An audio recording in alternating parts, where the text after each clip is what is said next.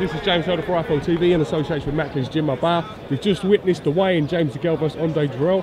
With me, I've got the main man, Jim McDonald Jr. Hello, Jay. All right, mate. I'm not the main man, but I'll do my bit, don't I? Indeed, indeed. We saw you being a big part of this camp, all jokes aside, helping your dad and obviously James prepare. Yeah. We're all here now. It's almost time. How's everything been? We're here now. The training camp's been brilliant. It's been waiting a long time for this, ever since he was mandatory challenger. It's been a long time coming. It was supposed to be back in April, so then we had to reschedule the training a little bit. But you know, James is here now and he's ready, Jay. He's in great shape. He's in the best shape of his career by a mile, and I can't wait for tomorrow night. How do you think he handles the hype of the DIRRELS family? Obviously, they were trying to put it on him today and get you involved with him. Do you know what? I think he quite enjoys it. James is like, he's a strong character. He don't really get rattled by anything really.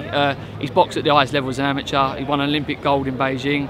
To him, this is like water off a duck's back. He's here in America, and you're going to see the best of James DeGALE tomorrow night, trust me. How do you think he compares in terms of fitness and mobility from now to the last, probably, his last 4 fights? Well, I think he had that Gilmore's groin injury, and it was just restricting him so much. And but now he's had all that sorted. Training's gone perfect. There's nothing wrong with him. He's just raring to go, Jay. He really is. What do you think? How do you think this fight will play out stylistically? They're both southpaws. Both southpaws. What are your thoughts on that? I think DeRel's going to be very weary at the start. I think he's going to look to gain confidence, but I can't see him.